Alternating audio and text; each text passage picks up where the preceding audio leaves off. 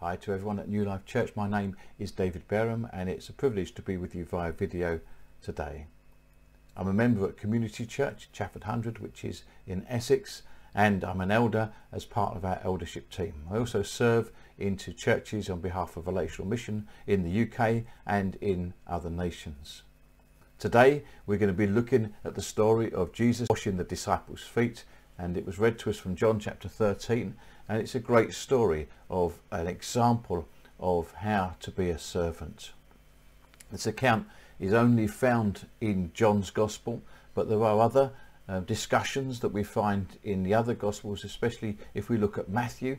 Matthew records a discussion about who is greatest, and in the answer to that question, Jesus says, "Whoever wants to be first must be your slave." And here we see Jesus not only teaching this principle, but by washing the disciples' feet, modelling it as an example to them. This is a great way of teaching others and discipling others, and a good way for us as a church to live is not only do we talk about things or teach these things, but we need to model these things with our life. We need to be an example to those that we are leading and those that we're serving in our communities. There are many Christians that are not any different from anybody else, and their lives don't reflect the glory of God, the love of God, or the holiness of God. Our lives should be an example. The way that we live should match up to what we believe and what we say. We should walk the walk as well as talking the talk. And here we see Jesus being a great example to his disciples. I don't think that we fully appreciate this in our westernized culture, the lesson that Jesus was modeling to his disciples as he washed their feet. Properly understood, this foot washing could be the most radical thing that Jesus ever did.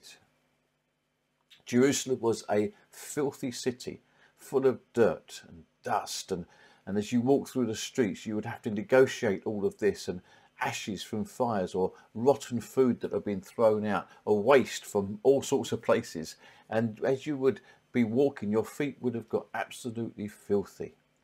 So foot washing would have been a simple matter of hygiene, to clean again your filthy feet. But also in the Jewish culture, if you wanted to enter the temple, you would have, as a minimum, have to wash your feet and wash your hands. So it's part of the purity legislation of the temple that if you had dirty feet, or if you had been walking in that way, you would be unclean, you would be impure, and you'd have to purify yourself by washing your feet. In this culture, no free man would wash the feet of another man. This role, this job, would be reserved for slaves. And in the Roman culture and Roman Empire, there were many slaves. In Judea, there were two types of slaves. There were Jewish slaves that had to be sold into slavery because of debts or something they'd done, and there were Gentile or non-Jewish slaves. And they were treated differently. Jewish slaves could have possessions and they were paid and like a hired worker, whereas the Gentile non-Jewish slaves weren't. And this role of washing feet was not for the Jewish slaves, because they would have made themselves impure by washing somebody else's feet, whereas a Gentile, a non-Jew, was already impure, and so they had this job of washing people's feet. So by offering to wash the disciples' feet, Jesus was classing himself as a Gentile slave, the lowest position in their society, the lowest rank of a human being. This is why it is so radical, and this is why Peter was so against the idea. If we read from Colossians chapter 1 verse 15, it says, "Jesus is the image of the invisible God, the firstborn of all creation, for by him all things were created in heaven and on earth, visible and invisible, whether thrones or dominions, rulers or authorities. All things were created through him and for him. And he is before all things, and in him all things hold together. And he is the head of the body, the church. He is the beginning, the firstborn from the dead, that in everything he might be preeminent. Jesus, the preeminent one, the one who was everything and is everything, who created everything, became nothing. He put himself in the lowest position of humanity, a Gentile slave. Jesus was demonstrating the upside down world of his kingdom to his disciples. He was showing them how things had to be. If you are a follower of Jesus, this is how you should act. Indeed, in verse 15, Jesus said that he was setting an example for them to follow. The early church got this lesson, and they lived lives that were servant-hearted lives, and they were known for their attitudes towards the lowest of society. Paul wrote in Galatians chapter 3, verse 27 and 28, "For as many of you as were baptized into Christ have put on Christ. There is neither Jew nor Greek, there is neither slave nor free, there is no male and female, for you are all one in Christ Jesus." At the time this was written, it was an astonishingly radical idea, as no one outside of the church would have agreed with this. The church was a radical organisation. It was a radical body of people. It was doing things differently to society. And these were the lessons that Jesus were teaching the disciples that they went through the early church, that in order to be first, you must become a slave. And you must be willing to serve even of people. What does this mean for us today as the church today? Well, I think when we see Jesus and we see his example, the first thing it leads us to do always is to worship him. He is the one, the majestic one, King, the one who is God, who came down to be like one of us.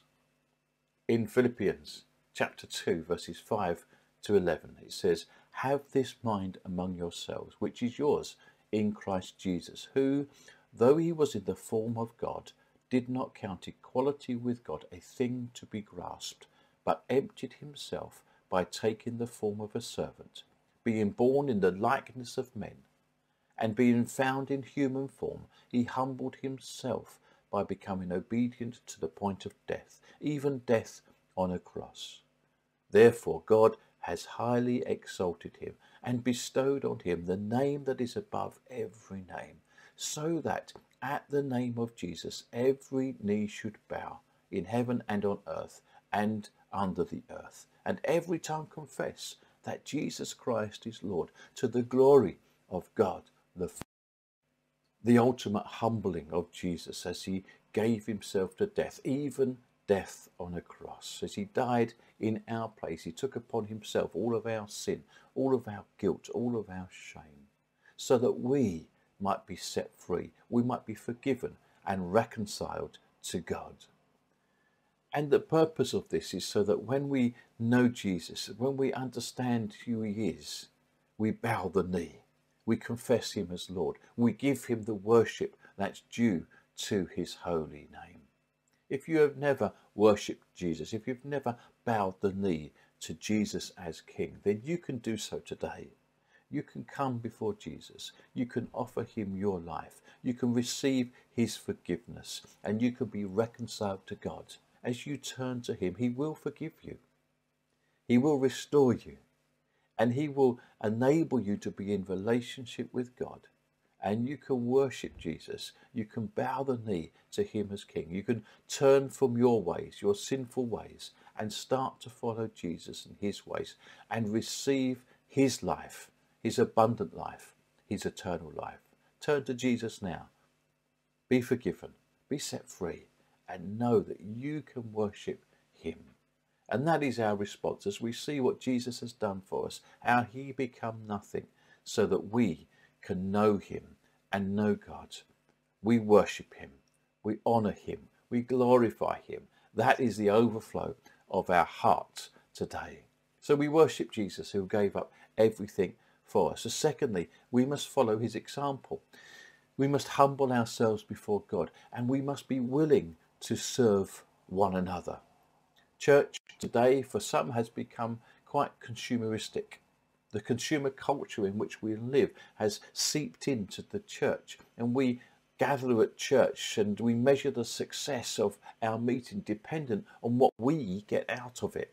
You might hear comments like, I didn't get much from the sermon today, or the worship didn't do much for me today. Wouldn't it be much better if we took the attitude of Christ, that we followed his example and we gathered together saying, what can I give today? How can I serve others today? How can I be a blessing to my brothers and sisters? We need to follow his example, not only as we gather together as church, but in every aspect of our life. We need to know that Jesus became nothing so that he can be a blessing to others. And as we give ourselves to God, we humble ourselves so that God can use us to be a blessing to others.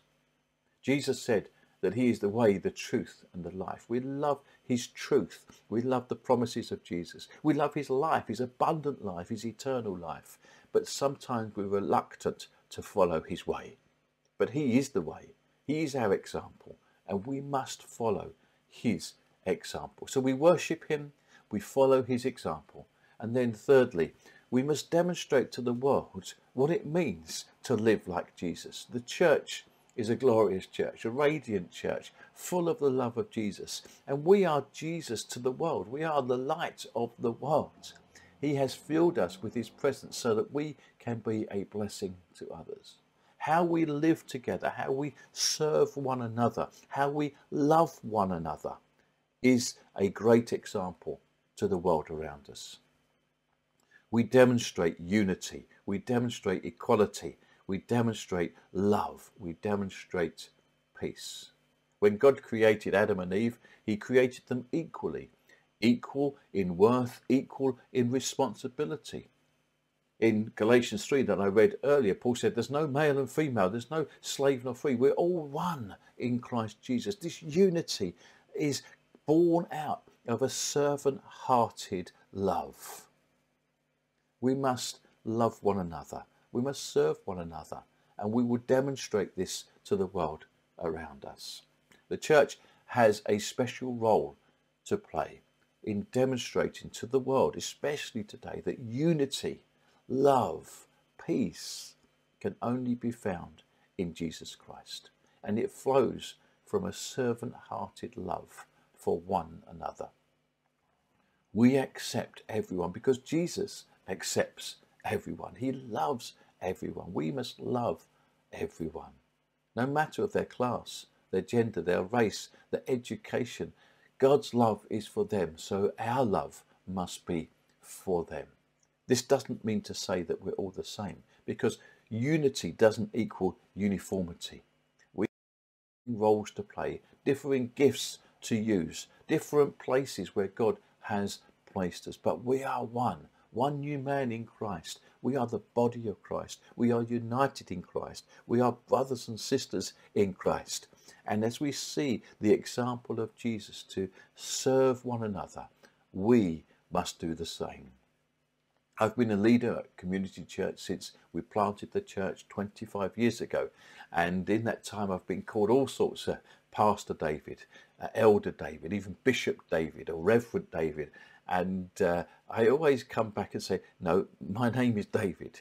I'm an elder, and that is the role and the function that I perform in the church. But I'm David. I'm a fellow follower of Jesus. I'm a friend. I'm a brother. Let's all just be one. There's no hierarchy in the church. There's no special names for anybody. We are one in Christ Jesus.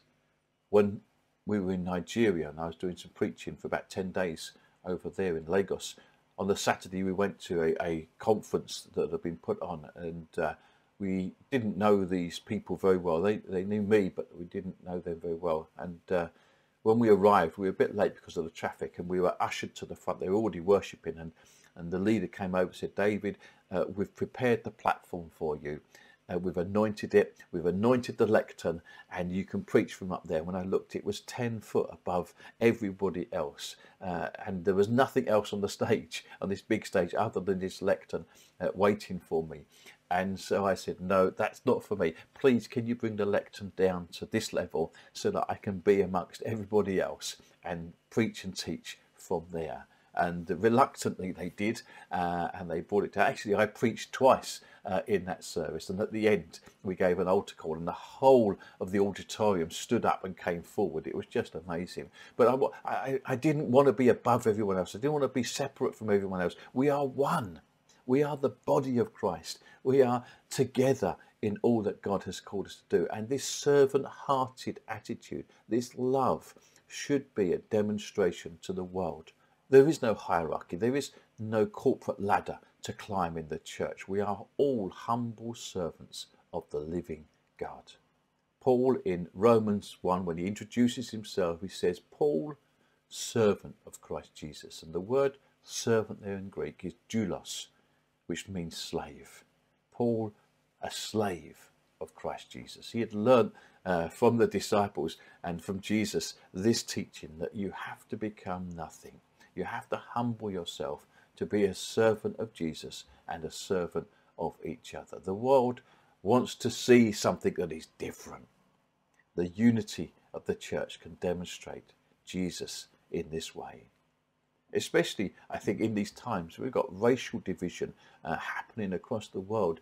The church has got something to say and something to model in this area. We've got over 35 nations worshipping with us every Sunday, and it's a beautiful thing to see people coming together in harmony, united in the love of Jesus. Only Jesus can do this. Only the gospel can do this.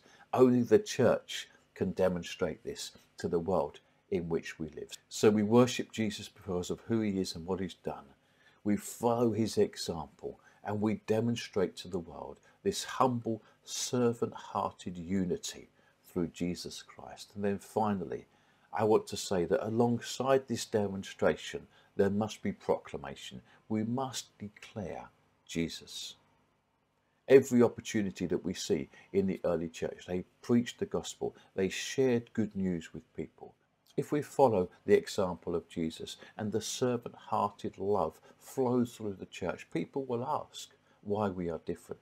And as people ask and inquire why we live this way, we must be ready to talk to them and tell them about Jesus. Jesus, who humbled himself by dying on a cross, dying in our place, taking our sin and shame upon himself. The one who has set us free, the one who has forgiven us, our Saviour. We need to tell them about Jesus so that they too will know his love. Will you follow his ways? Will you follow his example? Will you demonstrate to the world the love of Jesus Christ and be ready to share the good news with them this week and in the weeks ahead? I pray that you will. May God bless you all.